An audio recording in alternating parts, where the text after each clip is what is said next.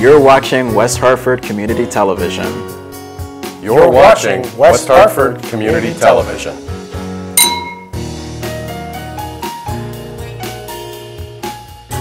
For the community, by the community.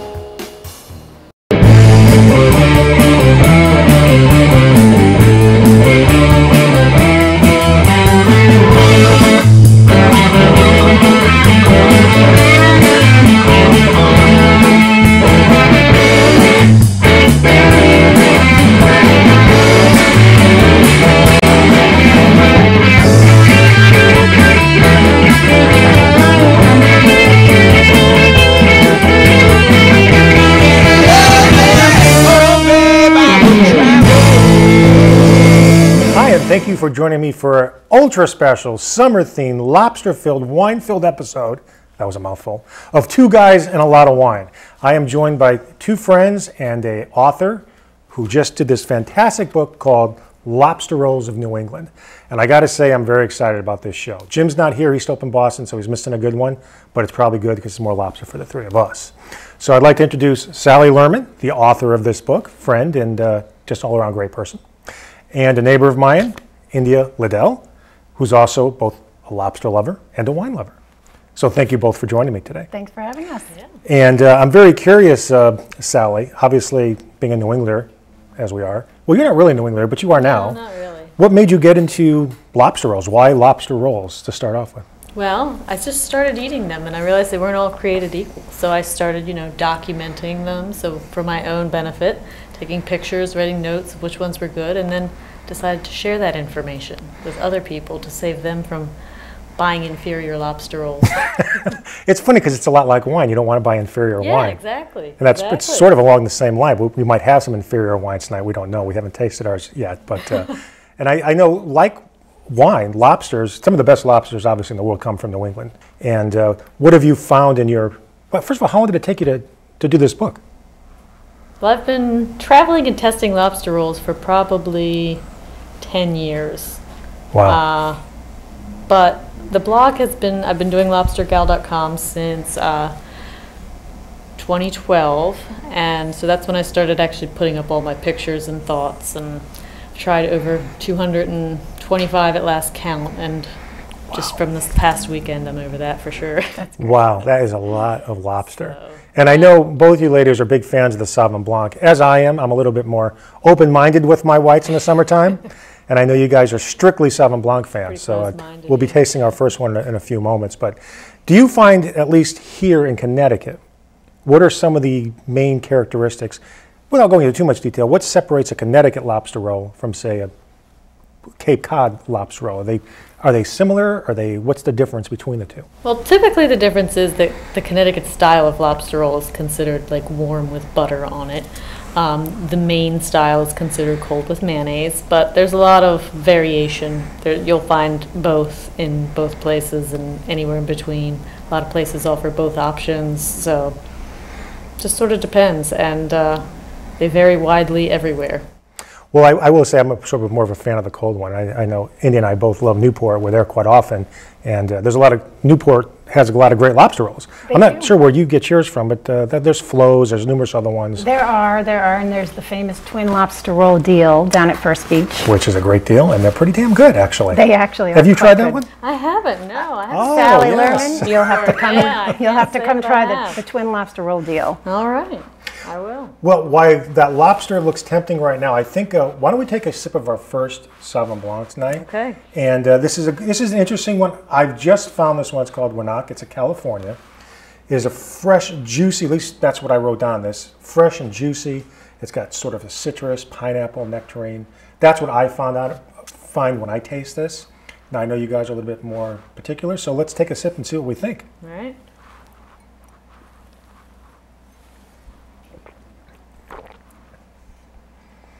I like it. I think it's balanced. It's not too overpowering on the citrus side. It's not. I actually find it quite light. Yeah, maybe a little too light. Yeah. Now, see, that's interesting going into lobster. When you go out and look for lobster, when you have lobster, do you generally drink wine or you just go in cold so you don't want to affect the palate at all? I don't take it too seriously. As we don't here on this show, as you folks know. Just sort of drink whatever's around. Well, a lot of times they don't even serve alcohol when you get to some of these smaller places. No, you bring your own. But I usually eat the lobster before I actually Or drink suffer through anything. without it. Suffer through without it, yeah.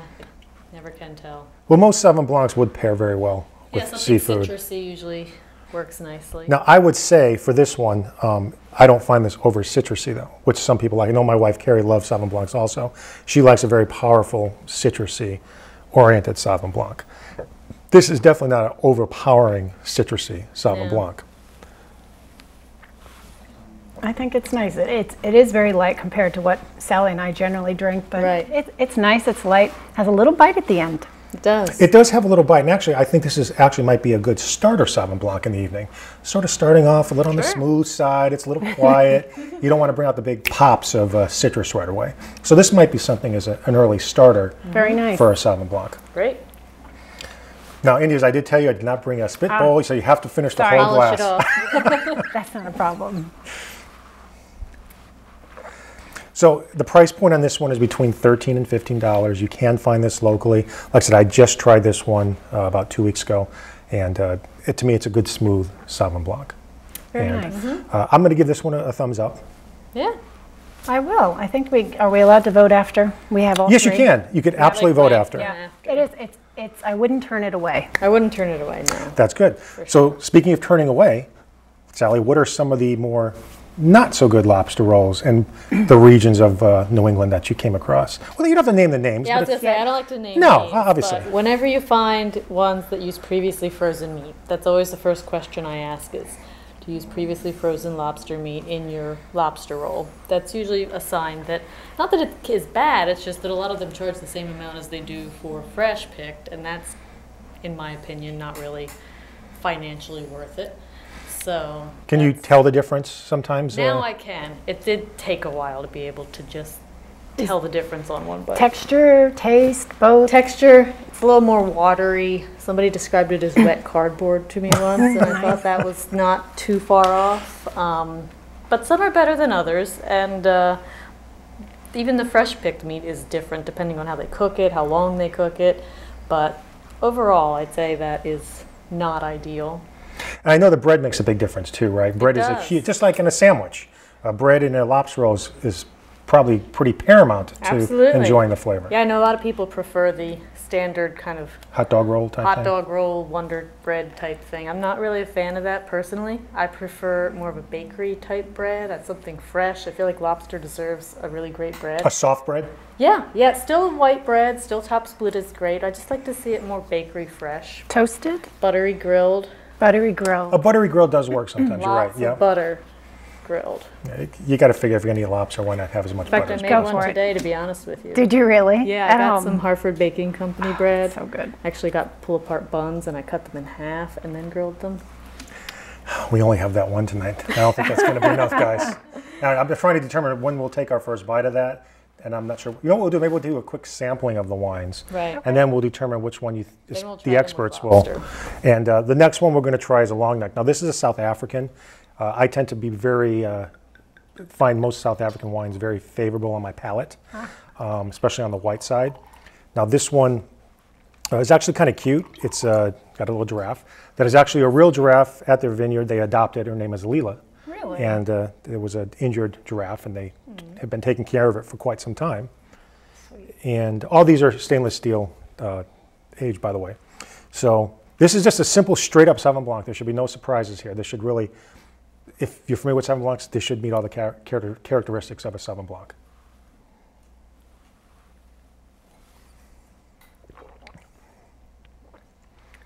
That's mild. I don't love that one. Yeah, this must be the grassy one I was Must talking be about. grassy. This is I was just gonna guess. Yeah. It's very mild. A little earthy, a little on the grassier side. Some people like that, but we talked about that. Yeah, a I little was bit. going to it's Bland very hard. description. I wouldn't, although it is a Sauvignon Blanc, it's hard to classify it as one when you don't have any citrus in it. Yeah, I don't love it. You do not get a lot of citrus on this. None. But see, this is why I do the show, because I'm trying something new tonight. I'm not going to be quite as harsh. I see a purpose for this particular white and some type of really spicy type food, maybe, because you want something to cut it. Right. but there's not a lot of flavor profile in that. I feel like the green bottle was a warning that Yeah. it's going to be more grassy. Maybe something with a giraffe on it is not a good idea for a wine. South African. But once again, it's not bad. At least in my opinion, it's not bad, but it's not characteristic of a true Sauvignon Blanc. Yeah. It's not my thing, but it's not bad. Okay. It's drinkable. I also wouldn't turn it down. Right. I Well, don't know. if you have nothing else to drink, it's... If it was, I have yeah. sent Sauvignon Blancs back, so I don't know if I would. I might. Well, if I was in a restaurant and they had other options, but if I was just at someone's house and they didn't. I wouldn't turn it down. You know, it's funny because they say it's perfect as an aperitif, and I don't know if it's sweet enough to be an aperitif. No, it's not sweet at all. Like maybe some white cheeses or cheeses it might be okay with, but... Maybe a nice cream brie, something of that nature, but yeah, I think if you did a blind taste test with me, I wouldn't even know that is a Sauvignon Blanc. I might agree with you on that, and that's, you know, we've done a few of those on the show, and I might agree with you. I don't know if I picked that out as a Sauvignon Blanc either. And I know you guys, you know, you like a big, powerful, citrusy Sauvignon Blanc. We do. So, well, we finish up with the Simply Naked, which really should be a real citrusy one. It's a California, I'm sorry, it's a New Zealand one. In New Zealand, as Sally knows, that's where your favorite Sauvignon Blancs come from. It has to be from Marlborough.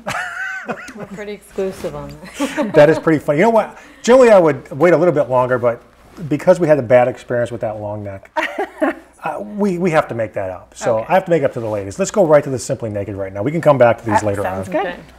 Because I can't start talking about lobster again without a bad taste in your mouth from the previous one.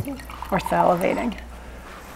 Simply Naked has been around a while. This is relatively a new import here in Connecticut. I know it's available in most stores, but it's a reasonable price point, and this should pop like you've been waiting for. You had mentioned the price point on the... The long neck What? was between 10 and 12. Oh, okay, and the first one was 13. Yeah, the first one actually is the most expensive on the table tonight. The Simply Naked is between $8.99 and $10.99. Wow.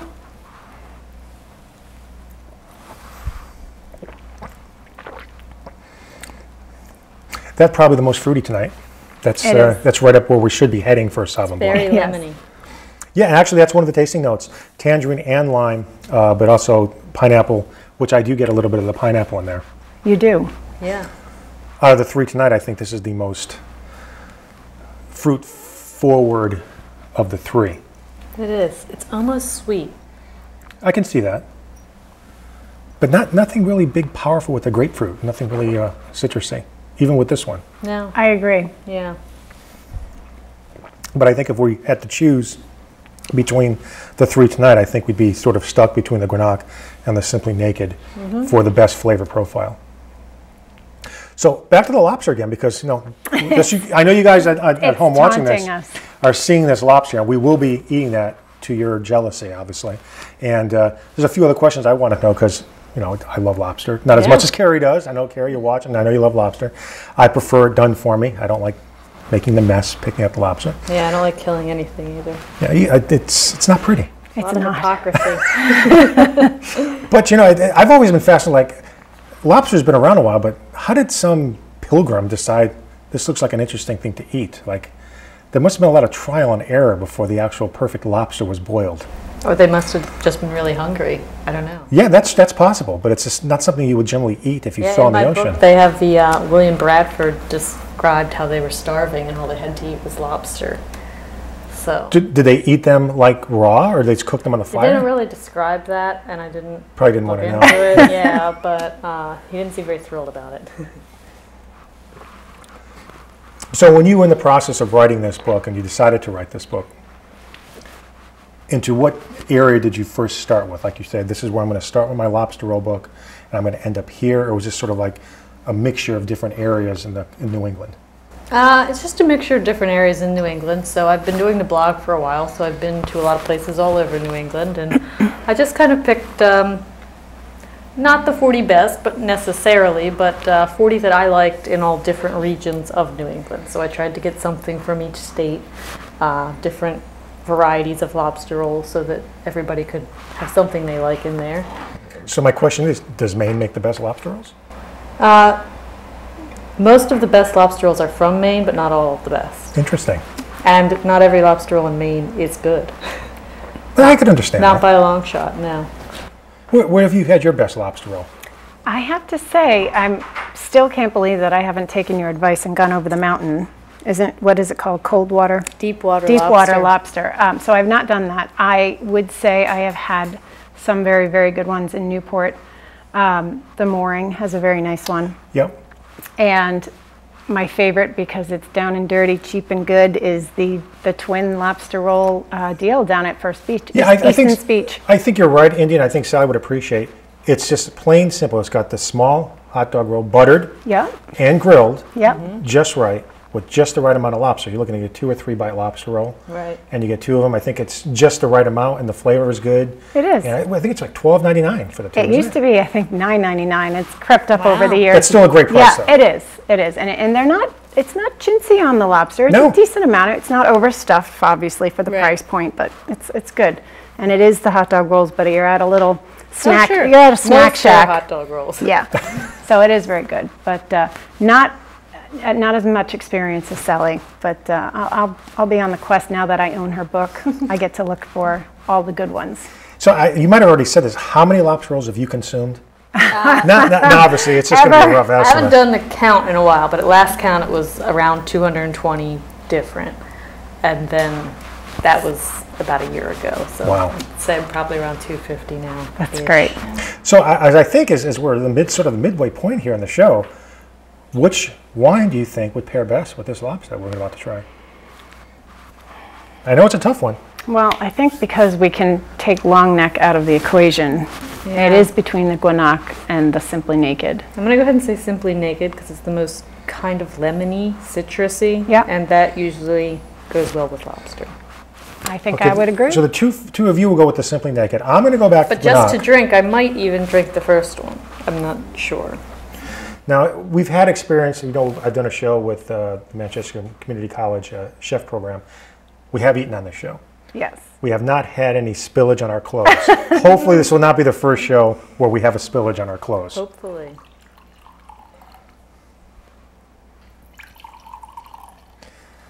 Now, not to be snobbish at all, but is there any proper way to hold the lobster roll? Or just grab it in your hand? Like I said, I don't take it too seriously. I just get in there.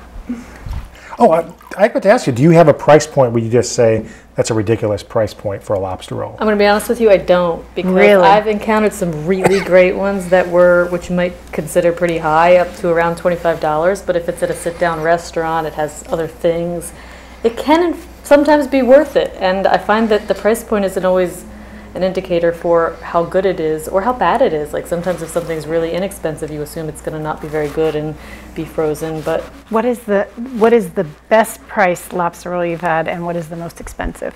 well, one of the best price, a couple of them actually. There's one up in Sullivan, Maine. It's also the furthest north I've ever gone for a lobster roll. It's north of Acadia. Wow. They have it 2 for $10. All right, there you go. And Twin it's dots. fresh picked. It's owned by a lobsterman. They pick it every day. It's amazing. So I'd say that's the best deal I've ever And found. that's pretty far up there. It's really far up there. It's like a Yeah. 7-hour drive? 6-7 hours? Plus, because Yeah. it's above Acadia. It's about 7-8 hours to Acadia, and then so yeah. Well, folks, as I've told you in the past, white wines generally go very well with seafood. So, actually, I'm going to go first. You go. So You I'm go going for it. to see if this is going to work on the camera, and if it does, and I don't spill, they'll try it next. Okay.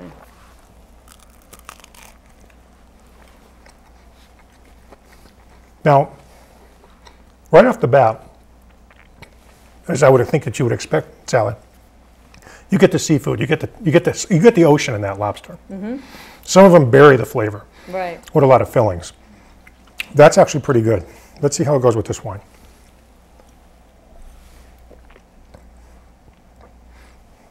It goes very well. All right. I think the it's Guanac? that's the Grenache. I did not spill, so ladies, if you want to try, you're more than welcome to. Go right in. Get in there. But I love the saltiness and the seafoodiness of that, the flavor of that. Okay, I need to watch from the expert here. Okay. I did spill a little bit, but That's okay. not Somebody will all eat that. myself. Now, what's great about a lobster roll, and I'm sure some of you have had the same experience, sometimes they're so stuffed with celery and lettuce that they can be kind of messy to eat.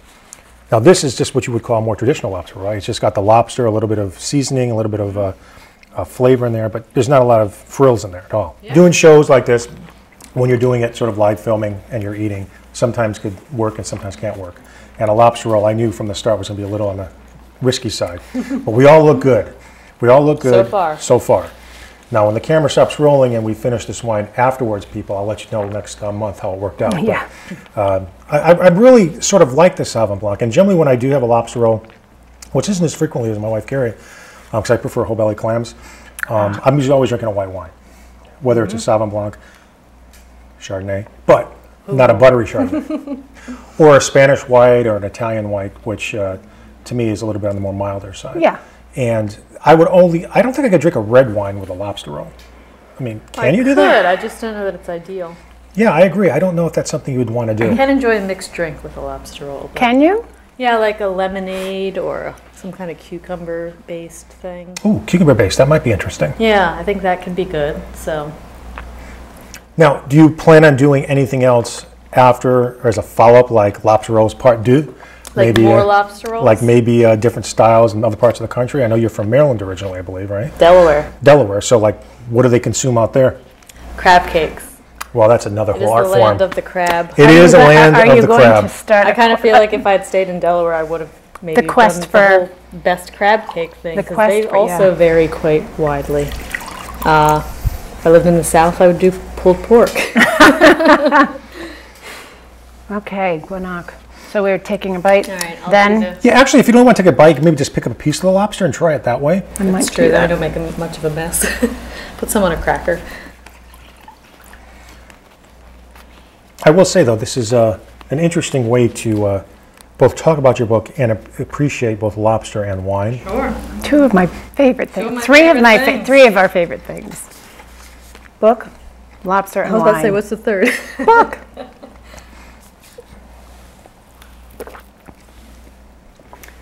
You know, I still have that bite off of the Gwinnett, which is nice. I think it's definitely a little. I think it works well with the lobster. I agree. That's why I'm I sticking think- to that one. I think I would agree with you on that. Unlike the Simply Naked, which sort of just rested there sort of nonchalantly, I think the Grenache sort of boosts the flavor a little bit of the lobster. It Sort of- does. I like the Grenache with the lobster better than I liked it I alone. do. It's another, well, this is why I've been doing the show for so long. It's another classic example of when you eat certain types of food and you pair it with the right kind of wine. Yeah. It really It sort of, doesn't taste kind of watered down anymore. It tasted almost just too light. Now it doesn't. but you know, you're going to be watching this show, I think in August, I believe.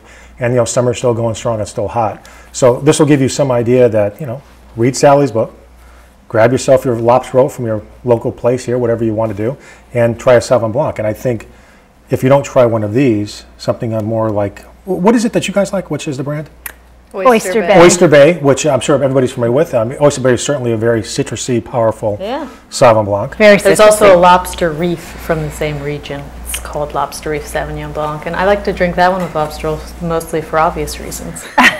Is there a lobster on the Because label? there's a lobster on the label. It's called Lobster Reef. Yeah. It just feels right.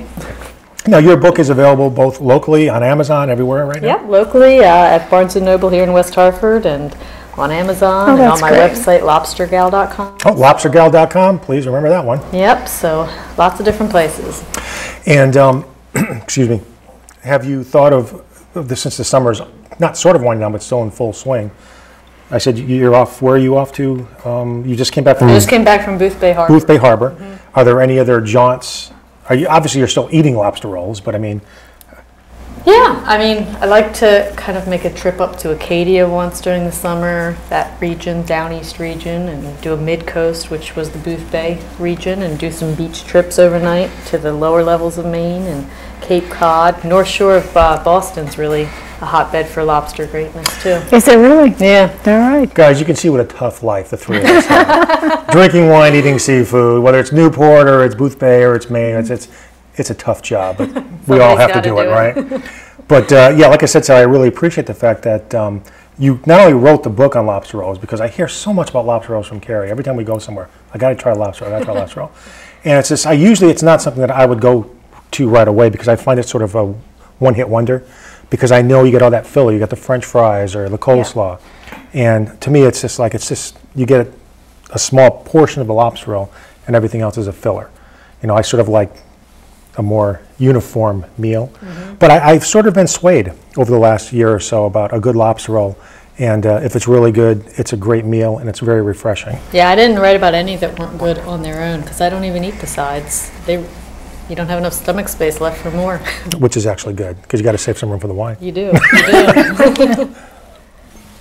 So, and the 3 wines we've had tonight, I think we can all agree that the long neck, and I think I'm going to go back for one more sip before we wrap up. I think we have to. I think Yeah. we should with the lobster. Just Actually, it'll be better. your glass is empty. And this is another example where a wine that doesn't taste good on its own might actually taste good with the right kind of food. All right.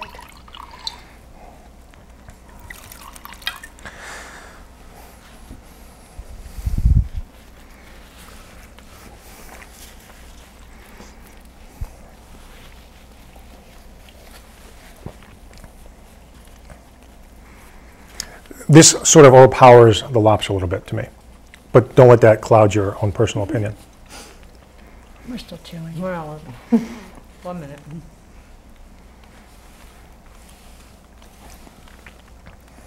But it does taste better than it did the first time. I would agree. It tastes better, yeah. You know, On its own, it was it's once again, we do this so many times on this show, and if you're just drinking wine without pairing it with something, it will taste completely different than when you're actually pairing it with either some form of food, whether it be seafood or meat. This is another example of the flavor profile of the wine changes dramatically Right. with the seafood. The one I liked best alone was the one I liked least with the lobster. So there's no bombs here tonight because I can't say they're bombs because they tasted differently with the food. Yeah. So I'm not going to give anything a complete thumbs down. I mean, we didn't like the long neck at first because there wasn't anything to eat with it. It was just, you know, it's okay. But with the lobster, it definitely improved. It did. It did. Simply Naked probably was our favorite to drink right off the start. Yes. But to me, my favorite with the lobster was the Grenache. I think we're in agreement. Agreed. So we're all in agreement there. Yeah, oddly enough. With 3 on the show, that very rarely happens. Hey, cheers, Really? guys. That was Cheers. awesome. Cheers. And, you know, I just want to say, Sally, that, you know, I've known you for a while now. India, I've known you for a while. And it's just so exciting to know somebody who's wrote a book on lobster rolls, especially since we all love the beach so much. I think that's awesome. New England's great. It is great. You know, I'm a New England through and through. So I want to thank all of you guys for watching this show, and I want to thank Sally. I want to thank India. And the summer's winding down, so enjoy the rest of your summer. And you can check out Two Guys and a Lot of Wine on WHCTV.org or on demand. Check out our Facebook. And until next time, please keep me, Sally, all of us, Jim, in your wine cellar.